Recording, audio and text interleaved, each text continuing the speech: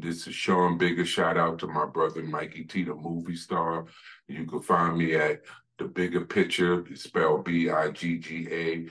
Please like, subscribe, all the things that these guys tell you. It would really greatly be appreciated, and you would definitely enjoy. And also, Mikey T, the movie star. Those that haven't subscribed and like. So, Sean Bigga, I wanted to ask, what did you think about Eminem dissing Benzino after 20 years? I thought kind of late, I don't know what really sparked that between those guys. I mean, it's been, like you said, 20 years. I mean, that's like beating a dead horse at this point. But shout out to Benzino and shout out to Eminem. The back and forth was interesting, to say the least. Do you agree with Benzino? Is Eminem the rap Elvis? Like, do you feel the Elvis comparison is a fair analogy for Eminem? Mm, that's a good question.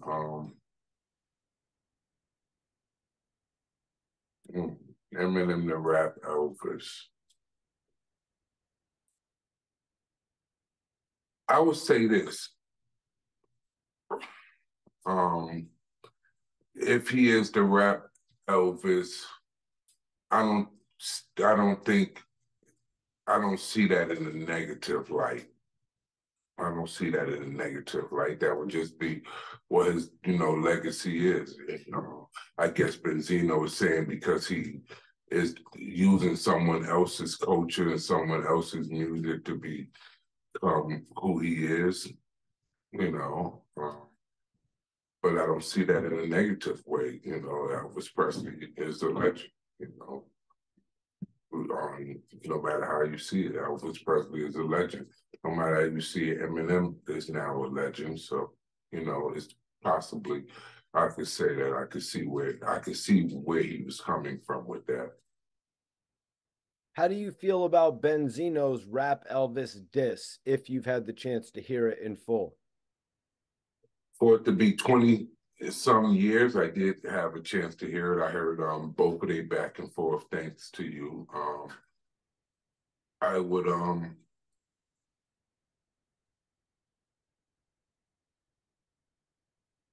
he did what he needed to do. He did what he needed to do. It loses its momentum slightly because it's been like 20 years, and we don't expect these guys to still be, going at it when we haven't really heard anything from them going at each other in all of this time. You would think that was over with, but I liked it. Was it a ether or something like that? Not necessarily, but I understood where Benzino was coming from in the lyrics. I understood what he was standing on. So I wanted to ask also, what do you think about Benzino crying on Drink Champs? Some people say it was the alcohol. Some people say it's fine. Gangsters cry too. Some people will say that's soft. You know what I mean? Some people will say Nori should have edited it out. How do you feel about that? Well, if you were more familiar with the previous platform, I went through that with Troy Ave.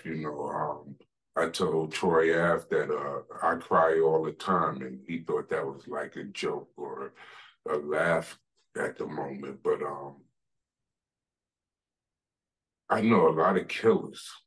You understand? Killers that cry every night. So the real recognize real, and we understand that this war that we go through, Mikey T, brings pain. It brings pain to the heart and the soul. So crying is not something that's, far fetched. Anyone that has suffered through this war, that comes along with it. You know what I'm saying? Sometimes your spirit is overwhelmed, and that's something from God. To see it as a weakness would be a mistake. You know what I'm saying? Because as I said on the previous platform, sometimes I cry not to let the man in me tear your head off, to lay you to rest. So tears, you have to understand tears, for those that don't understand it, those are the typical people, but all crying is not the same. Sometimes it's your soul, it's the pain that you have been through, the pain that you're enduring, and the pain that you're trying probably not to go through. So it's nothing negative with crying. It actually is God's way of cleansing the soul. Can you let everybody know where they can find you on social media, where your YouTube channel is as well, and also the type of content you're planning on bringing to the world? Because I know you're doing a wide variety. Well, the bigger picture is like production. The throne room is the show. So you can find me if you just go into your thing and put in the bigger picture. Make sure you spell it Bigga picture. It comes right up. And you will see the throne room where I'm sitting at right now. And I pretty much positivity and whatever, I'm a positive person. Like I said, I'm not with the riffraff. Um, and whatever I bring to the people is always positivity. I'm on there speaking from the pulpit. I have guests, you know, um, and it's me and my queen, and we pretty much, coming for the community in a positive way. And instead of so much, I won't call it trash that's on the internet, but let's just say negativity, non-good vibes that's on the internet. We're not that. We come with positivity. We have children. We come with stuff that our kids will be able to be proud of us for in the future. We try to highlight what's correct, and above all, we highlight God. We highlight what needs. We put it right where it's supposed to be. But positivity for sure. So that would be what is different about watching the throne room. The bigger picture. And we have so much. We have array of stuff. We're out in the street. We do the news. Um, that's really taking off really like great right now. People are reacting to that. Shout out to Diamond D. She is in every borough, and we're going to the people, right to the people, doing news right with the people about major topics. Right now, she just did one with the illegal immigrants that, oh, wow, it did so well. It is outstanding. I'm very proud of her. Shout out to Diamond D again. But just positivity, just coming to the people with positivity.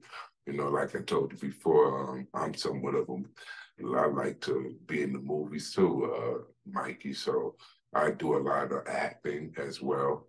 I shoot commercials, non-drug commercials, and I'm about to do a lot of sitcom type of stuff on the show too. So it's just a large variety you get when you come and you watch the bigger picture, and it gives you that feeling of where we come from, what we was raised from, a '90s type of feeling.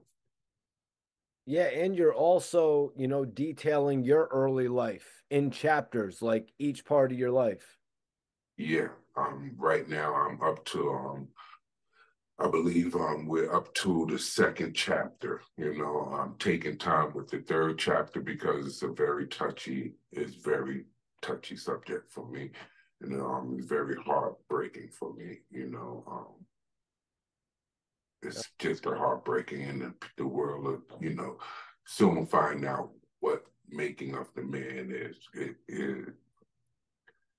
I went through a lot and been through a lot to see the person that's sitting in front of you. Yo, Sean, can you Can we take because we're about to be at the last 3 minutes of this live, and I have a few more questions I wanted to ask you.